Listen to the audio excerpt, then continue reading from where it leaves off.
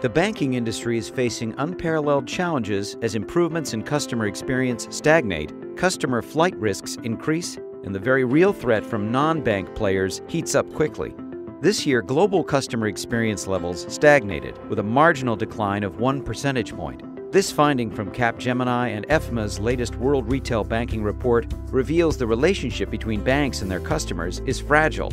The report also says that significant investments in the middle and back office are required by banks to meet the promises delivered from front-end investments.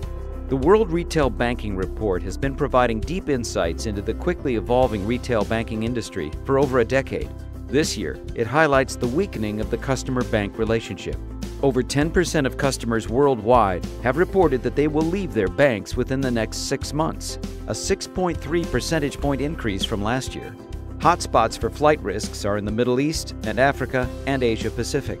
For Gen Y, flight risks increased almost threefold globally to 13%, with less than 50% saying they will stay with their primary bank. Additionally, data showed considerable deterioration in profitable customer behaviors, especially the likelihood to purchase additional products or to make referrals. Banks have also been less successful in switching customers from branches to digital channels, as 57% of customers still rely heavily on branches for buying products. Customers view non-bank competitors as being strong in leveraging technology in simple, agile, and intuitive ways. They also think of them as providers of good customer service. Coupling non-bank competition and stagnating customer experience contributes to the rising risk of banking disintermediation. Customers are not viewing their banks as one-stop shops. They now have banking options from brand-name retailers, crowdfunding websites, peer-to-peer lenders, and internet mobile service providers. The largest competitive threat to retail banking is from fintech firms, and 83% of bank executives surveyed acknowledge that customers are comfortable with fintech firms. Banks can level the competitive playing field through improving customer experience. While front-end investments continue to be the focus, weak performance from the middle or back office can erase any positive customer experience gained.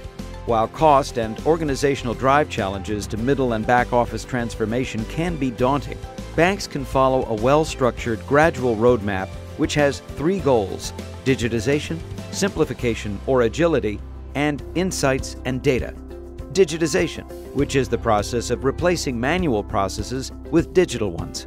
Simplification agility, where multiple systems are reduced into fewer ones, enabling faster time to market. Insights and data, where vast amounts of data are captured and managed to meet customer and growth expectations. This roadmap will give banks a structured transformational approach to provide an enriching experience throughout the entire customer journey. Get your copy of the World Retail Banking Report 2015 on www.worldretailbankingreport.com. Find out more and contact us at banking@capgemini.com.